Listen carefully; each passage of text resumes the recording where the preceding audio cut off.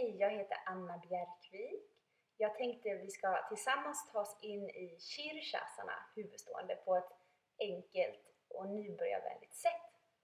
Shirshasana kallas också för kungen av yoga och har massor av positiva effekter. Allt ifrån endorfinutsöndring till muskelavslappning, vi bygger styrka i armarna, bättre sömn.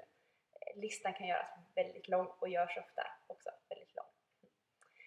Så vi tar oss till mattan.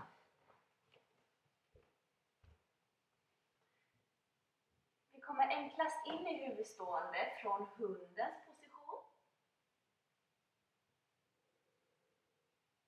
Härifrån sätter vi i våra knän. Sätter i armbågarna rakt nedanför våra axlar. För att dubbelkolla vårt avstånd mellan våra armbågar greppar vi tag med våra fingertoppar på vardera armbåge.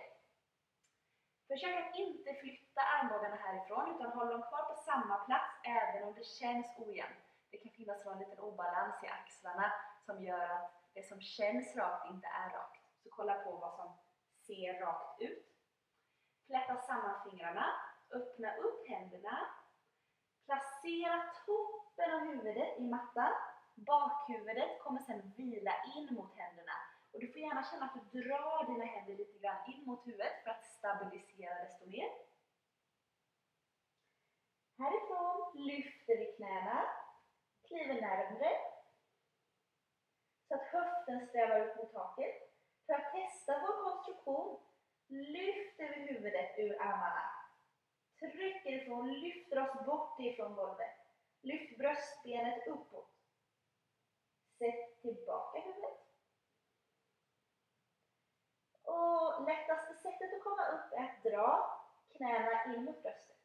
Hitta balans här innan du fortsätter upp.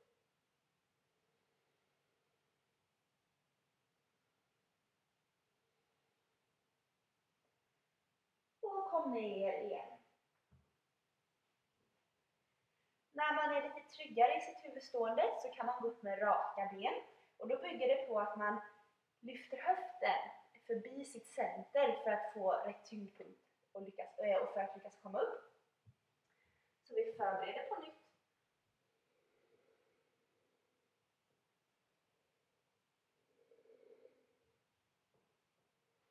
Trycker ifrån med armarna och höften passerar huvudet så att benen kan lyfta.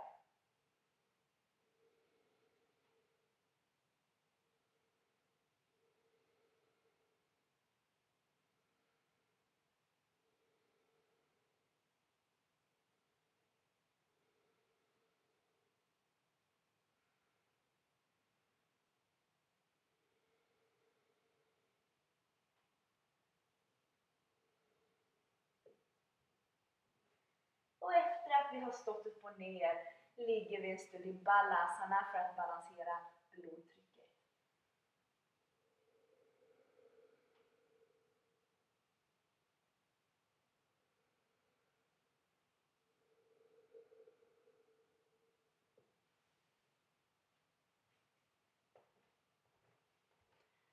Namaste.